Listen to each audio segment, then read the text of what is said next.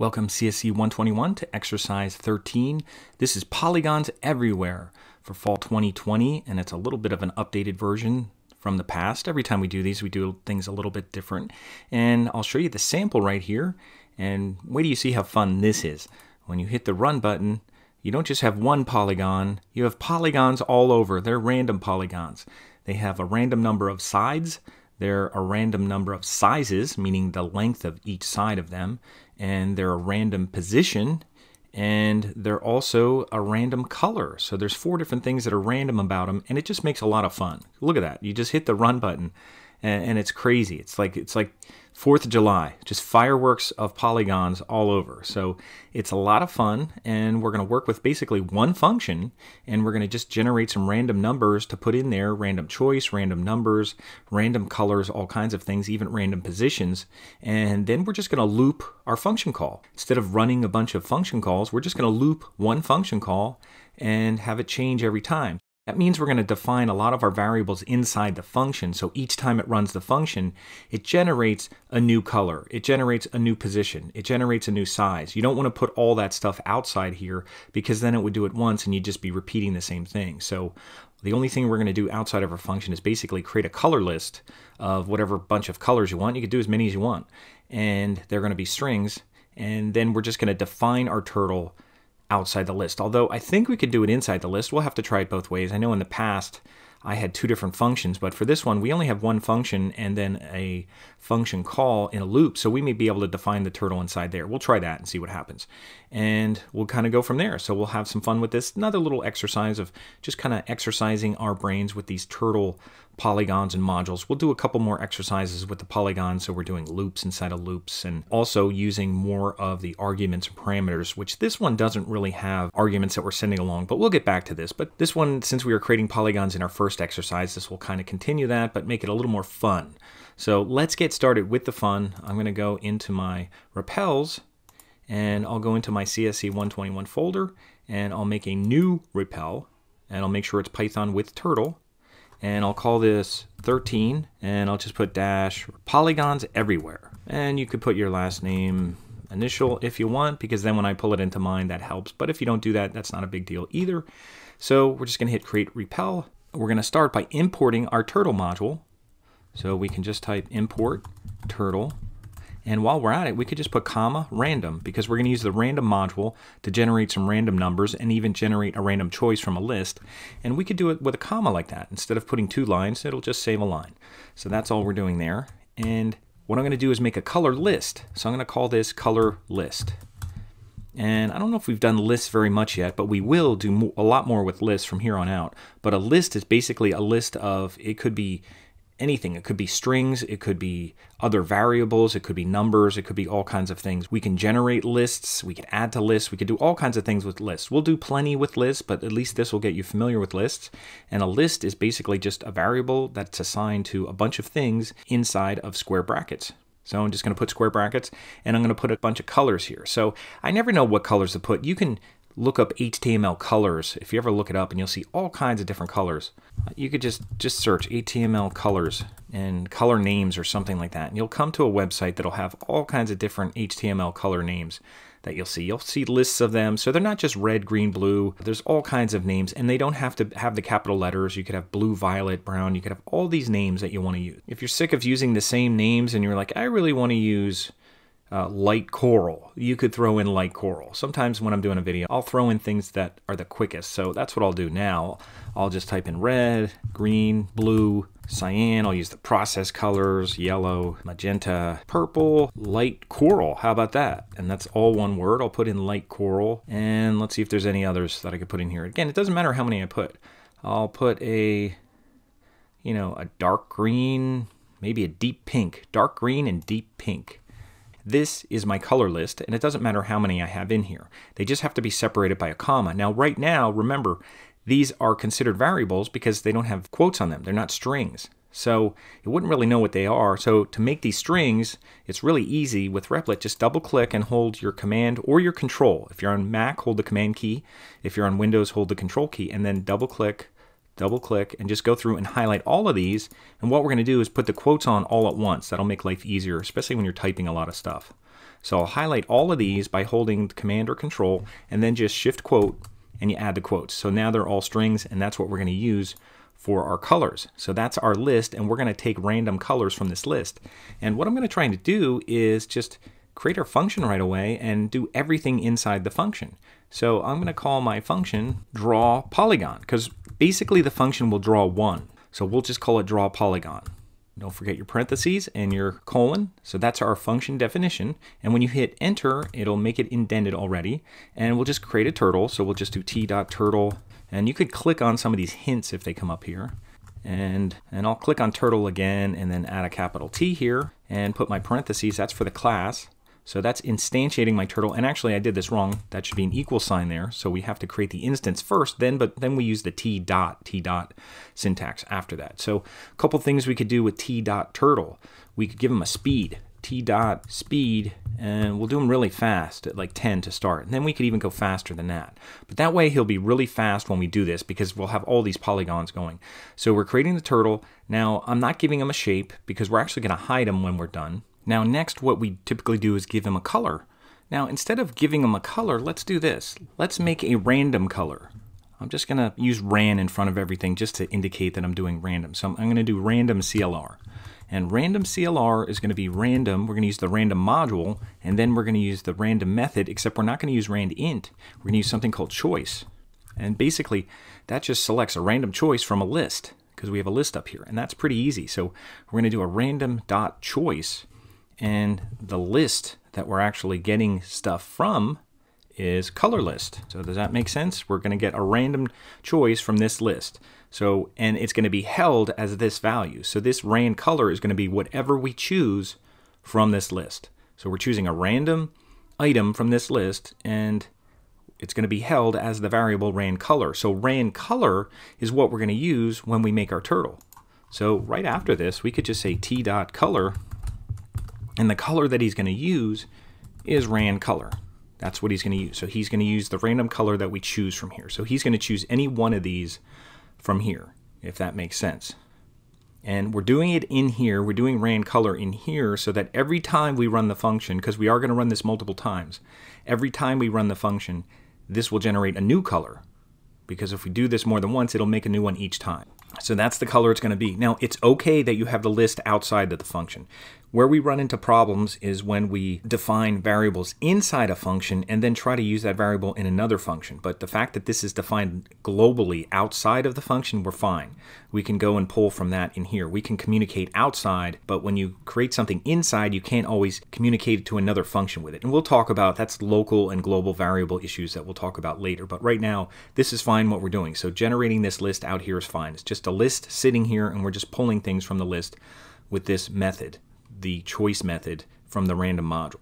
So now we got a color. So we got a color, and what else are we going to do? Well, we're going to make a polygon, I guess. That's what's next. And it needs a number of sides. It's going to need a length. So what we're going to do is we're going to say t.forward. Now forward is its length. Now that means how far he's going to go forward, and we're going to make this random. So let's put rand length. Even though that's kind of a long variable name, at least we know what it is. So random length we'll put in there. Now we don't have it defined yet, so we may have problems if you start to use something that you haven't defined yet. But anyway, we're going to define that. So we're going to use a random length, and then when he turns, we're going to say t.left, and we're going to use something called angle. Now it won't be a random angle, and it'll actually be based on the sides, and we haven't defined sides yet. So we're going to have to do that as well. And what we'll do here is we'll say for I in range, and this is going to be the sides. And I'll put a colon here, and I'll put this in here. So I don't know if you could follow this yet, maybe from the last one that we did.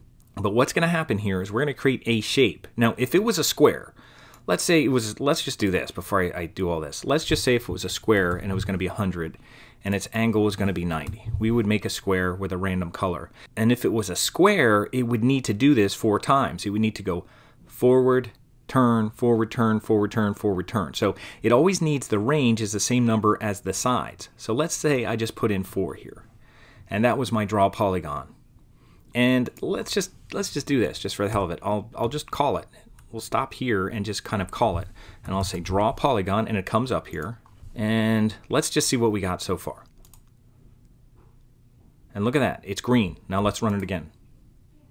It's purple, I think. And we'll run it again. And it's kind of an orange color, I think, or something. That might be the light coral. So it's doing the random colors.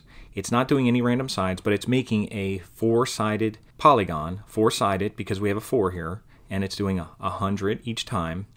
And it's turning that angle each time because that's what it has to be. It has to be 90 degrees if it's 4. Because we do something where we take 360, divide it by 4, and that's how you get the 90. That's how you get the angle.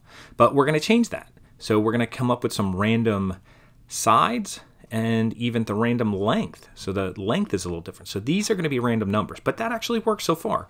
Now, even before we worry about the random, remember that we have to do a begin fill. So we could do t.begin fill. We could get all this other stuff out of the way. We could say begin fill. And after this is done, we could say t.end fill. Now remember, what do we have to do here? You have to remember to get this thing back to the same level as this, because we don't want the end fill in the loop. We want it out of the loop. So the only thing in the loop is forward and left. That's what's going to draw our square. And I'll put this and I'll say draw polygon, because that's what it does. And it's not just going to be a square. That's why I'm putting polygon. So it's going to draw that depending on how many sides we have. So if it was 5 sides, just for example, if I threw in a 5 in there, it's not going to draw a shape correctly because, it goes around an extra time. It's still going 90 degrees. So it just goes around an extra time, but our fill's working. So let's take this out of here for a second. I'll put it back to 4. So right now what we have is we have our turtle drawing random colored squares.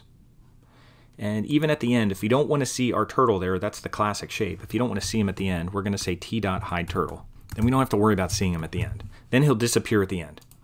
Okay, so that's perfect. So we have random colored squares being created at one location. So other random things we have to do, and we'll do location last, is we have to make this a random number of sides. So let's do that next. We're going to make a random number of sides, and then we'll make it the random number of lengths, so they're big and small. So we'll go random number of sides. So how do we do that? Well, sides is going to be an integer. When you tell it a number of sides, that's going to be an integer, so we're going to have to go back to the rand int. So after the color here, I guess I could do it after here, because we did rand color and we gave it a color. And we'll make a variable called rand sides. This will be the random number of sides. Just trying to be consistent with my names here. All right, so we have rand sides here, and I'm going to say equals, and it's going to be random module dot rand int. I don't think that'll come up. I don't think the method name will come up. And the random integer, so the random number of sides that we're going to be working with, and if you haven't done the random polygons exercise, which we haven't in this class, maybe in the other one, if you need a random number of sides, for polygons, we're just going to use between 3 and 10. We're either going to make a triangle all the way up to a decagon. And if you just wanted to go up to an octagon, that's fine. But we'll go up 3 to 10. We'll make that as our random polygon. So we wouldn't make a polygon that's 2 sides, but we'll make 3 and then 10. So it'll be inclusive of 10. And if you wanted to do less and have shapes that have, less sides, that's fine. And if you keep going more than 10, they start to look like circles anyway. So those are our random sides between 3 to 10. And now what you can do is go in here and say rand sides. So you can give them a random number of sides. And if you did that, he could either have 3 sides between 10 sides. Let's run it and just see what happens. There's one. Now it's making a square each time. And I don't even see what's happening here. It's making a random number of sides. Why is it not changing? The reason it's not changing is because it's only using 90 degrees, so it's always turning 90 degrees. We want to match up its angle with how many sides it's doing. So what we have to do before we even get to this point is we're going to make another variable, and we're going to say angle. We'll just use a variable called angle. Now, I talked about using it here, but we're going to replace it in here. We're going to say the angle. Now, it doesn't have to be a random angle. The angle just has to be based on the rand sides. So it's just an angle. So it's not really random. We're not picking a random angle. So we're going to say angle equals 360, and this is always the same. We're going to take 360 degrees and divide that by rand sides. So whatever sides we come up with. So if there's 3 sides, it's going to say 360 divided by rand sides, and it's going to come up with 120. And if it's 360 divided by 5, it's going to come up with 72. And now, in order to do that math, we have to put angle in here. We have to replace this with angle, not angel. It has to be angle. So there's angle. So that means whatever number of sides we get, 3, 4, 5, 6, 7, 8, 9, 10, it's going to take 360 divided by that. So if it takes 360 divided by 10, the angle will be 36, and it'll do that 10 times with a 36-degree angle, and it'll always work out to be a closed polygon. So watch what happens now after doing that. Now this is pretty big. This is a 7-sided, that's a septagon. And I'll run it again. So that's the decagon. When they're even numbered, they're usually flat on the top and bottom. Let's run this one, see what it is. That's a hexagon. See, it's even, it's flat on the top and bottom. And there's a triangle. That's odd because it's only flat on the bottom. And that's a hexagon. Okay, so we got it here. And even though the sizes look like they're changing, they're using the same length here. So they're not really random sizes. They just appear like they're different sizes, but their sides are always the same. So we're going to randomize that a little bit. I don't know how much we'll do it, but maybe somewhere between half of that and up to there. So between whatever, if we're using 100, see, this is the last number we want to change here. So we want to make a random number that's going to be ran length or something. So that's one more we'll do here. We'll do ran length. I'll put it in here and I'll say ran length equals. Now, what's the ran length going to be?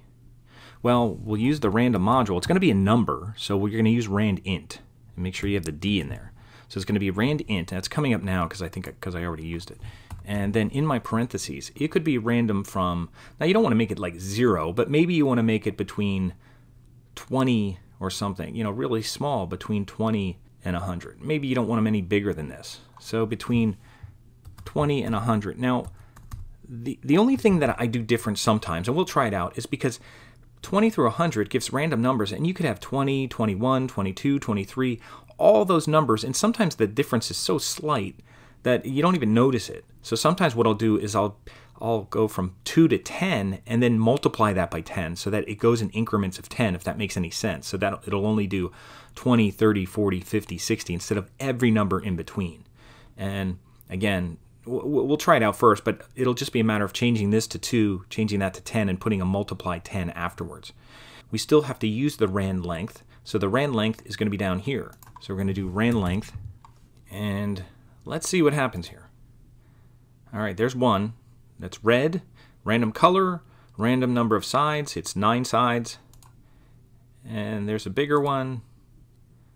Bigger one. Now the sizes, there's a little one, so we're seeing a little variation, but I think we're going to see more variation with having less choices between 20 and that. So what I'm going to do is I'm going to change that between 2 and 10, and then multiply this by 10. I think I was saying 100, but by 10. So that would be from 20, and then it would only do 20, 30, 40, 50, 60, 70, 80, 100. So there'll be a little more range when you do that. You'll see a little bit. Now, based on the shape they create, they could appear bigger because the more sides they have, usually the bigger they have. So you can see they're getting pretty big there, and some are smaller. So we got the random sides, we got the random color, we got the random length that we're using on there. We call that random length rather than size, because sometimes it's hard to, when I say them together, side and sides, people get confused. So we have that. So all we have to do is change its go-to so they start in different places. And then once they start in different places, we're just going to run this thing through a loop and then just let it go as many times as we want in a loop. You can make it go 30 times, 20 times, whatever you want. But since there's a little more math involved here, and I'm throwing a bunch of numbers at you, let's take a break here. And then for part 2 of this, of the polygons everywhere, we'll finish it up. So part 1 was basically just doing random color, random length, random number of sides, and I think that's it.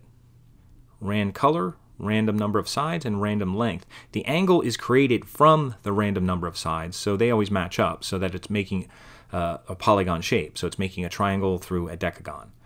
And we don't have a go-to yet, so we're going to have to add a go-to so they start at different places in the next part. So I'll see you in part 2 of Polygons Everywhere.